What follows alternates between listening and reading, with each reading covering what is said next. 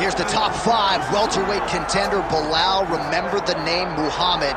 And I pause at calling him an overachiever, but there were a lot of people who didn't necessarily think that this man was going to vault into the top 5 and be the factor that he has become in one of the UFC's deepest divisions. Well, when you're this committed, when you are so committed to your craft, and you have an iron will that you will be something special, you can accomplish anything. That's Belal Muhammad. When you talk to him, you get a sense that this guy believes that he's the best in the world.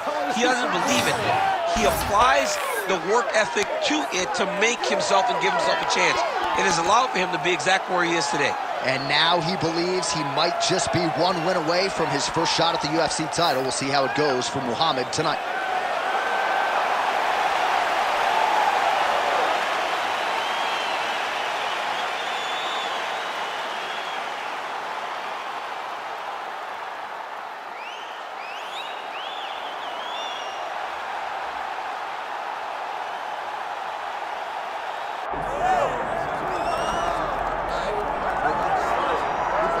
I fear not the man who has practiced 10,000 kicks once, but I fear the man who has practiced one kick 10,000 times. Enter Bruce Lee. I mean, that's Bruce Lee in a nutshell. Over and over and over, he did the same thing, and it shows in the technique because there's no wasted energy. There's no wasted movements. Everything he does with a purpose. He goes in there with an idea of what he's trying to accomplish, and he gets it done. Bruce Lee is the absolute best. Bruce Lee is the man. His grappling, his takedown defense figure to be tested here tonight. But there aren't that many guys who are going to want to stand and trade on a napkin in the center of the octagon with the great Bruce Lee. No, if you're fighting Bruce Lee, you're shooting for takedowns right away. Bruce Lee steps inside the octagon and is ready to fight. And now our tail of the tape for this welterweight championship fight.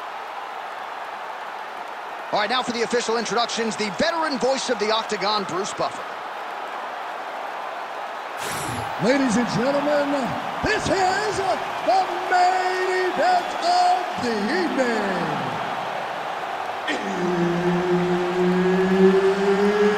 It's time! 5 rounds for the undisputed UFC welterweight championship of the world.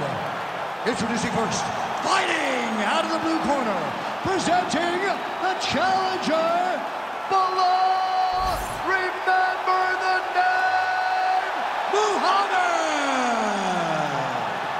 And now introducing the champion, fighting out of the red corner, ladies and gentlemen, presenting the reigning, defending UFC welterweight champion of the world, Bruce the Dragon Lee. Herb Dean, our referee for this one. Let's do it. All right, here's the bona fide welterweight contender, Belal. Remember the name Muhammad. This man has been a force, really. Could be the beginning of the end here. Oh, big left hook there. Early round 1 action here, and just like that, he gets him to the ground. Feels like a pretty significant moment here early, champ. I mean, it's no secret what this guy wants to do. This guy wants to take you down, and he wants to grind you out. He got the takedown early. Let's see how long he can control this position and what amount of damage can he inflict on his opponent. Now he's going full mount.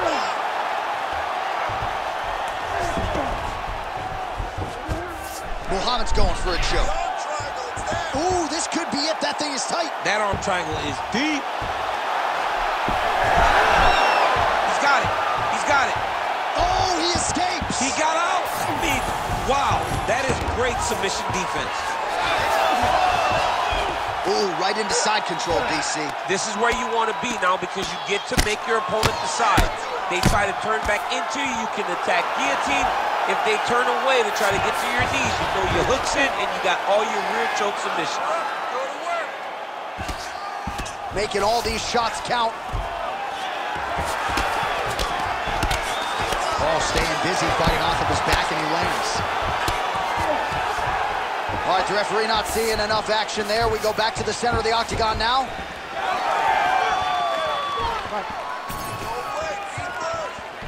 Just out of range with that kick attempt. Trading huge shots. Let's see who's going to be the last man standing. Oh, massive knee to the body. That can't feel good. Man, he has a great double leg. My goodness, he has a great double leg. Changing the position. There it is. Now he's going to mount. This is a terrible position. Nice movement to avoid some of those strikes from the top. Don't allow him to hold you down. Keep moving. Keep moving. Well, the ground and pound is there once again. Strong work here by Belal Muhammad. Stay in tight. Stay in tight. Grab the hand. Grab the hand. All right, well, both fighters pretty comfortable on the ground, DC, but you got to be very careful hanging out here for too long if you're his opponent. Oh, hammer fist here by Muhammad. And there you go, again, half guard. Side control now, DC. A lot of options at his disposal from here. I need you to scramble. Scramble. He's got to be careful here. Ooh, good movement to avoid that strike from the top.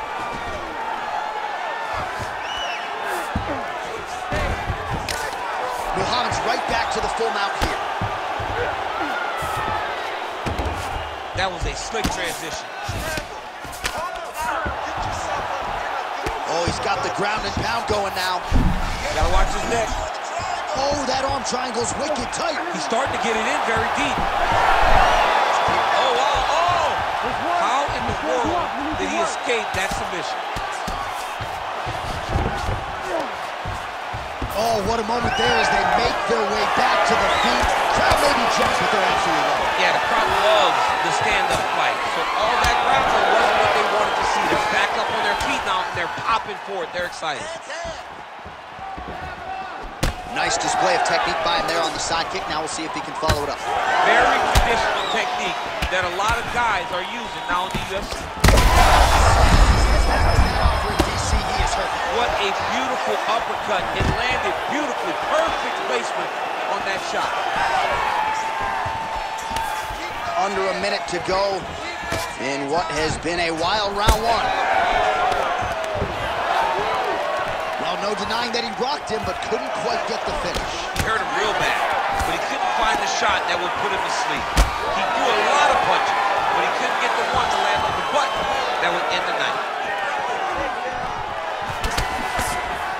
Just misses with the jab there. Ooh, head kick lands, he's hurt. All right, so he's landed a few big uppercuts already. In DC, I know you're in the prediction business. You think he's going to set it up again here? I am certain he's going to try and set that up again. Expect it to come off of a left hook, because off the left hook, you don't anticipate the next punch coming right up the middle. He's real good at trying to find that shot. Perfect shot there, DC, and one more of those, he might be out. I mean, the fight is going to be over. I can't believe he's still standing. That shot landed perfect. 5 minutes in the books. All right, heading back to the corner now after that round. And Lee's corner now. We'll take a look at that lip. The cut man is in, and you got to tighten that up. It's really starting to bleed now. We'll see if it rears its ugly head as this fight continues. All right, let's now look back at some of the action from that round. He went headhunting, landed, nearly got the finish, too. A lot of coaches tell you don't headhunt. In this case, he's been headhunting, and he landed a big enough shot to truly put his opponent on notice. You ready to fight? You ready? Round 2 underway. Oh, beautiful technique on that straight punch. Muhammad gets hit with that hook. That one had some pop behind it. Oh, he lands another strike to the body, really starting to connect on a lot of shots to the midsection, and these will take their toll as this fight goes into the latter rounds. Swing and a miss with that punch by Muhammad. Oh, stuffs the takedown without issue. Some separation. And that's the danger danger in the engagement there. Well, the most significant stat in this fight, and you can see it right there in plain sight, bottom of your screen, the body strikes. His opponent has had absolutely no answer. He hasn't lowered his guard with the elbow whatsoever, and I'm not sure how many strikes to the body he can take. Big double leg, double change. Oh, he lands another takedown here, just doing a nice job not telegraphing his shot, clean entries. The Olympian's got to like what he sees. I mean, over and over, he gets to the legs before his opponent reacts.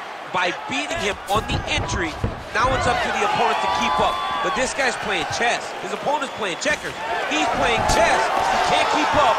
Once he gets to his legs, he's got to beat him defensively before he gets his hands locked around his legs or his body. Out of range with that kick attempt. Oh! That will do it! Oh! Yes, awesome KO.